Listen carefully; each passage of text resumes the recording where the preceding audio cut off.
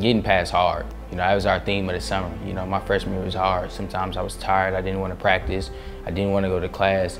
And, you know, just setting your mind to staying mentally strong, you know, and staying in a positive place, it can really help you. Because once you start, you know, getting negative thoughts and saying you're tired, and it's like your mind tells your body that you're tired, and really you're not really tired. So it's like getting past hard. You know, I think a lot of people, when things don't go their way, they stop trusting the process, and, you know, they start going down this wrong path and things like that. So I just need to stick with my process, you know, and try to find a way to separate myself from every other college athlete. You know, as far as, like, you know, getting extra work in, you know, watching more film. So I have to be different in a way. You know, taking pride in being a Longhorn. You know, every time I step out on the floor, I'm giving it 100%. Because, you know, it's like you said, greats who were before me, who paved the way for me. So it's like I'm taking pride, you know, being a Longhorn. You know, I'm representing the school well. You know, 18 years old is it's a pretty self-absorbed age.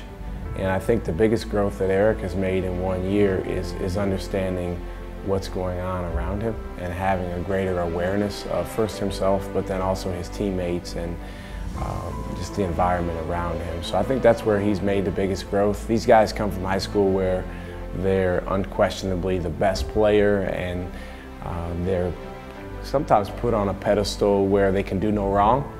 And then they come here and we have to hold them accountable. And I think part of the transformation is learning that accountability is actually a good thing because it can help you grow.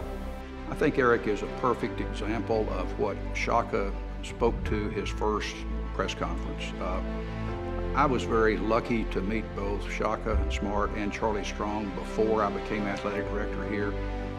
With Charlie, it was an introduction I did for an event on campus in his first couple of months here, and with Shaka and the basketball program and the players like Eric, I knew something great was going to happen.